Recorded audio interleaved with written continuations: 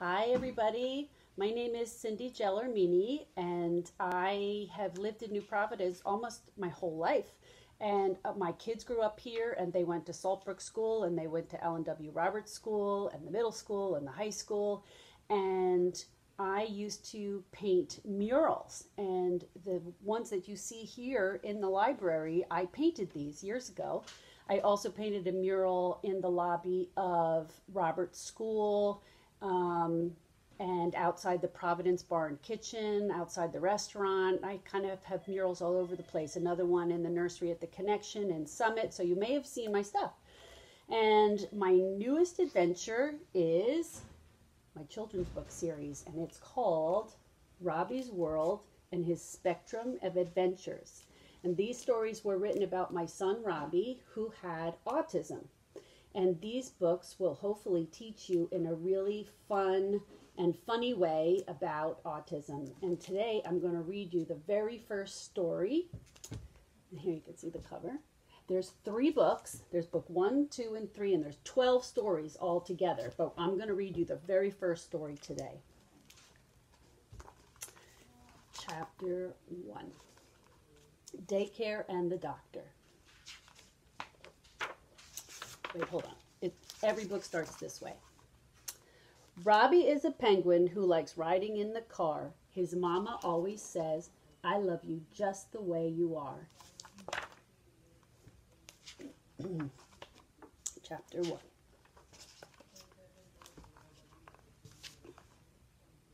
When Robbie was a baby, he learned things a little slow. His mama always thought, "Oh, he'll catch up one day, I know."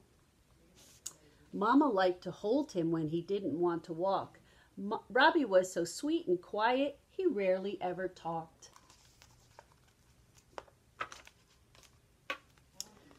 When Robbie went to daycare, other penguins liked to play, but Robbie liked the puddles. He could splash and splash all day.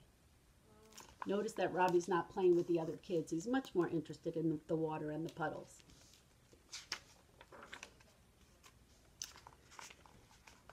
Every morning, all the penguins sat for circle time, but Robbie didn't like to sit. He got up every time. See him up? At snack time, many times his water bottle made him choke. The other penguins laughed. They thought it was a silly joke. He was the only little penguin who refused to eat his fishies. He didn't like the taste of anything all wet and squishy.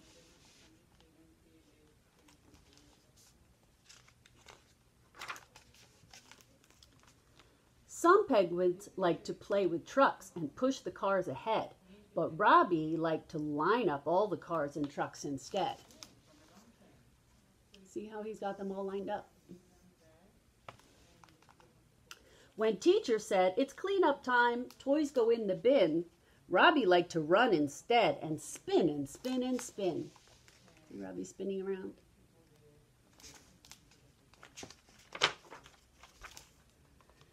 Teacher talked to Mama and said, "Robbie doesn't talk. He likes to flap his flippers and he really likes to rock.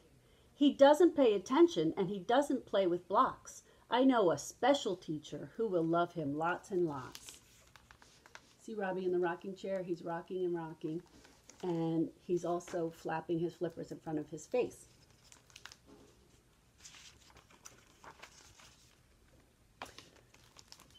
Mama picked up Robbie and she kissed him 7 times. Mama looked at teacher and said, "Thank you and goodbye." She fastened Robbie's seatbelt as she put him in the car. She looked at him and said, "I love you just the way you are." So basically what just happened there was the teacher was saying to the mama that Robbie isn't really like the other kids. Mommy called the doctor and he said to come on in. Robbie got up on the table and let doctor look at him. "Mama, are you giving Robbie all his vitamins?" "Robbie, open up, say ah," but Robbie only grinned. Robbie didn't really understand what the doctor was telling him to do.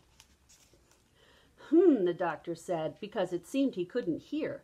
"Does he speak?" the doctor asked, and looked in Robbie's ears. Robbie didn't like that, so he screamed out loud in fear. But Mama sang his favorite tune and wiped away his tears.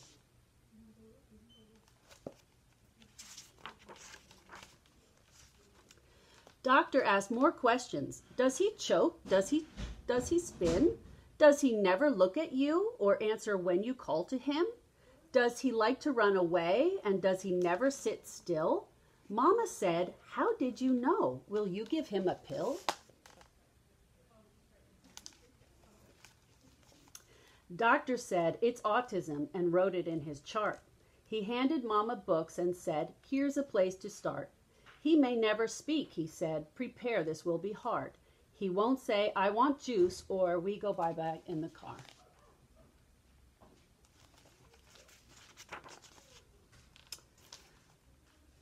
He won't look you in the eyes, and he may not know who you are. He may never say, "I love you," and this news may break your heart. Mama first stared into space because her mind was very far. But she looked at little Robbie. He was still her little star. Mama picked up Robbie and she kissed him 7 times. Mama looked at Doctor and said, "Thank you and goodbye." She didn't really like what the doctor was telling her either. She fastened Robbie's seatbelt as she put him in the car. She looked at him and said, "I love you just the way you are." Mama called up Papa when she started up the car. "When you get done with work, just come and meet us in the park." Now she's going to have to tell Papa what the doctor said. Then Mama prayed to God to help her find out how to start to be the strongest mama to the boy who stole her heart. Mama sat and told him all the things the doctor said, while Robbie splashed in puddles and the water splashed his head. He may never be a baseball star or be the president, but God chose us to love a very special boy instead.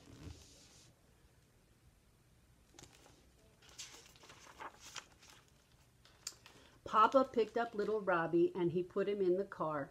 He kissed him 7 times and said, "You're still my little star."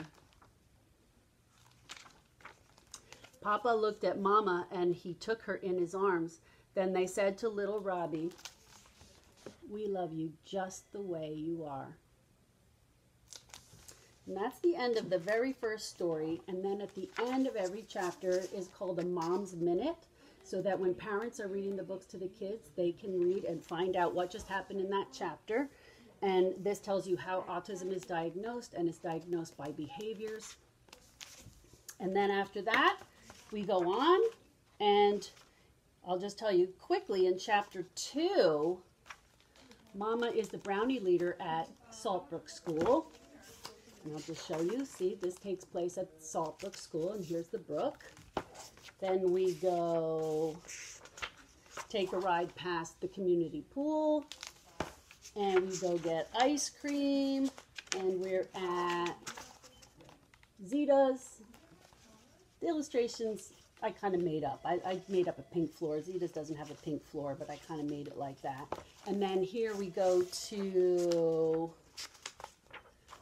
there's a parade in the center of town, and my girls were the Girl Scouts throwing candy out to everybody at the parade. And the last chapter, Robbie goes to school, and that school is the Developmental Learning Center on Central Avenue, which used to be called Hillview School when I went there. But there's all the buses lined up to go to school. So I'm not going to give the rest away because I'm going to be reading to the kids at school coming up this month. And I wanted you to just hear the first story and kind of get an idea of what the rest of the stories are about. So I hope you liked my story. And all the stories about Robbie the Penguin were based on what really happened in real life with my son, who grew up here in New Providence. And I hope you enjoy that. And the books are going to be, I'm going to dedicate books to the library so that you can come and get them and read the rest whenever you want.